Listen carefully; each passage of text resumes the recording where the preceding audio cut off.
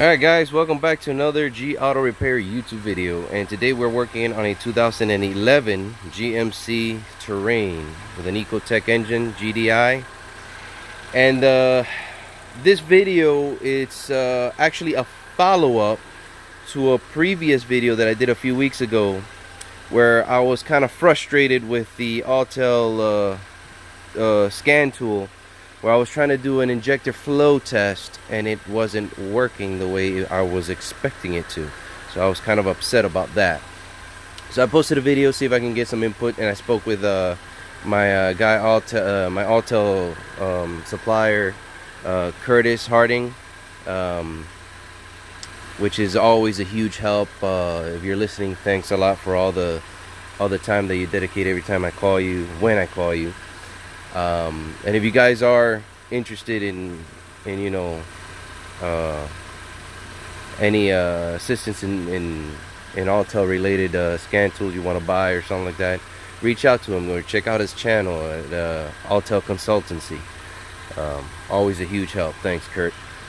But anywho, going back to the issue here, I put out a video out there because I was kind of confused about the instructions that I was getting for that particular year, make and model. It was on a 2012, a year newer than this, Buick Enclave with a V6 GDI. Okay, so I was trying to do an injector flow test because I suspected, you know, clogged injectors, and the tool wasn't doing what I thought it should be doing, and so I got a little bit frustrated with it. And again, guys, there's nothing wrong with the Autel line. They're great. I've been using them for years. It's just sometimes when you're trying to get something done and it doesn't work the way you expected it to, or it should, you get frustrated, you know, because then that makes your job difficult. So no tool out there is perfect. I understand that. I got some comments about that. I do understand that no tool is perfect. You know, then nothing to knock Autel or any other brand for that matter. But anyways, I got frustrated. I posted a video about the Autel not doing the flow test, and I got some comments. So it was the way that I did the video. I guess I gave you guys the misconception that I didn't know what I was doing. I guess, you know, and I apologize for that. Because I got some comments saying, oh, that's a training issue, you know, that test is useless, what you're trying to do, you know, get familiarized with your system and how it's supposed to work, and this, and bada bing, bada boom, blah, blah, blah, blah. And again, I always appreciate you guys' input, and I really do. I read the comments and whatnot, so I do appreciate everybody's input. But I do know what I'm doing, guys. I know how this system works. I've been doing this for many years. I know how this works. What confused me is that the instructions that the tool was giving me seemed to me like a lot like a traditional flow injector test. Traditional, non-GDI. Which GM is good to put in their software. They're courteous enough to do that, because not many manufacturers do that. So they do that. You tap into the low side. You indicate which injector you want to test, and then you watch for the pressure drop. Been doing that for years. I know how that works.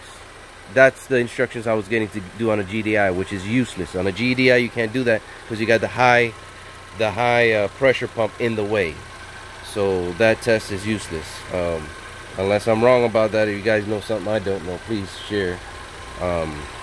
But you know, it's useless because you got that pump in the way. You don't get an accurate reading. So anyways, I was frustrated. I kept getting these comments, some comments, not all of them. Some of them were actually quite helpful, saying, oh, get used to the system, or training issue, get more training on it, blah blah blah, but yada yada yada yada.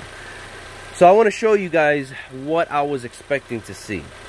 Okay, this is a 2011 GMC Terrain. Okay, I have no gauges, nothing hooked up other than my scan tool. So what I did on the other one, which is the same thing I'm doing on this one, is you go to fuel system, you go to injector balance, and you get this. I wasn't getting that. the tool would do nothing. You would hit every button and it would do nothing, literally. Why? I don't know. I don't know. What Kurt said was that sometimes there's gaps in the coverage on a particular test. So that's more than likely what's happening here with this particular vehicle. There's a gap, so you're not going to get that coverage on that particular test you're trying to do. Hopefully that gets fixed in the future with updates and stuff. So Autel, if you're listening, please fix that. Thank you. Please fix that. So anyways, here you have a 4-cylinder engine. You got 1, 2, 3, 4. You get a reading of the pressure drop here. That's what I was looking for. I can hear the engine misfiring and I get a reading. I get a 3. I get a reading. 4. I get a reading. So see, and they all need to be somewhere, you know, you're probably gonna have to do it a couple times just to get an average, but because it will change. But they should all be very close to each other. Okay, that's what I was looking for, guys. This is what I was looking for. Okay, it's not that I didn't know what I was doing. You know I was tapped into the low side. I know that test is useless. I was just following the instructions of the tool. Maybe there was something that I wasn't aware of, but you know, it was just junk. It was useless. I couldn't do that test on that particular year, make, model because of the GDI. But this is what I was looking for right here. See, this tool has the capacity of doing it. It's just there's a gap in the coverage for that year for some reason. Year, make, model. They're sometimes VIN specific is what I was told. VIN specific. And if they haven't, you know, put it in that particular vehicle that you're working on, you're not gonna get that tool. You're probably gonna get some weird junk like I was getting. So this is just a follow-up to that video. As always, guys, thank you so much for your support and for your comments and all that. You know, I do appreciate it. It's just I wanted to clarify that because I guess the way I did it, I miscommunicated. I was trying to be a wise guy and it backfired. Oh, I don't know, I don't get it, I don't understand what is going on here. And I guess some of you guys said, okay, he doesn't know, let's help him out. He doesn't know. And no, I do know. It's just that that tool wasn't doing the test that I needed to get done. So, you know, I was a little bit frustrated because I was already behind on a bunch of stuff. So it happens to all of us, you know. I'm sure you guys can understand that. But this is how you do it, guys.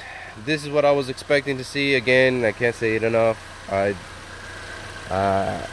know that test was useless on that particular GDI engine. I followed the instructions anyways. The instructions never made any sense to me because I knew that test was useless on a GDI. So, you know, you got your low side pressure, your high side pressure on a GDI, and you can't tap in. As of right now, I don't know. I think I've heard that there's some adapters you can use to tap into the high side of the fuel system. But you still got to activate the injectors to get a reading. So if your tool doesn't do that, then you have to find some kind of manual way of doing it, which sucks. Hopefully we'll be enlightened in the future on that as things come available. But like and subscribe if you haven't already done so. Thank you for your support, and we'll catch you on the next video. Ciao.